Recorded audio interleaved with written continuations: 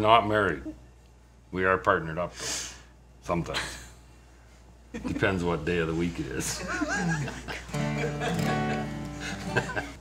15 About 15 years. years. I was taught by my father, who played fiddle and a little rhythm guitar, so I always had to play rhythm guitar for him when he was fiddling. So that's how I learned. And I grew up with it ever since I was a kid. One of my older brothers played the fiddle and was involved with the Quesnel old-time fiddlers. And so from a young age, I actually started playing other instruments to accompany him. And then one day we were jamming and I said, hey, can I try your fiddle? And he let me try it, and the rest is history. She's still trying to learn.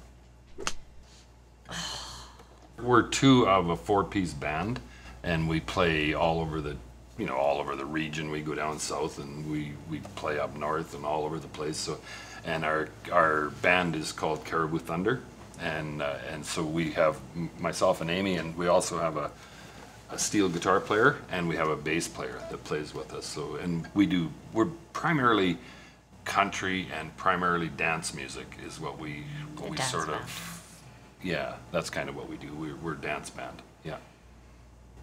Not too much of this kind of music, but we do play a lot of this music with the Metis group.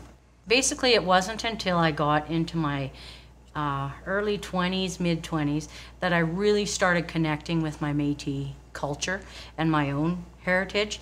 And at that point, I went, man, I need to learn this song.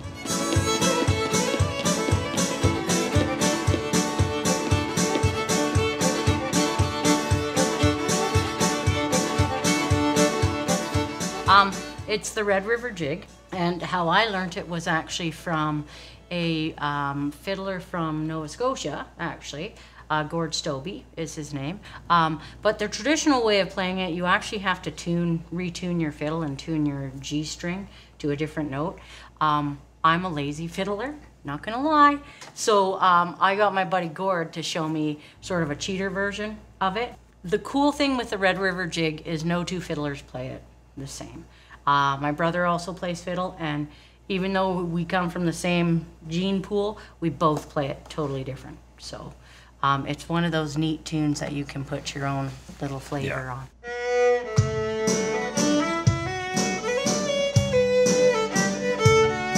One of the first ones we played was called The Firth of Clyde. I had written that one, probably 10 years ago.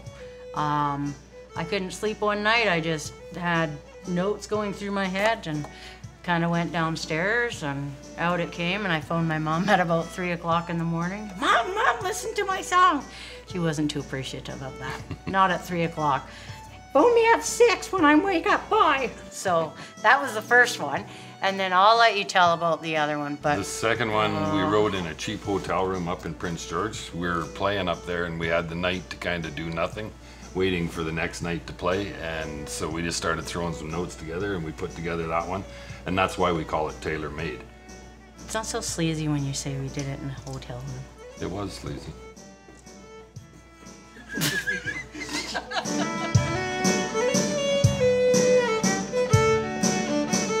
I've had a lot of tunes where I've just listened to it.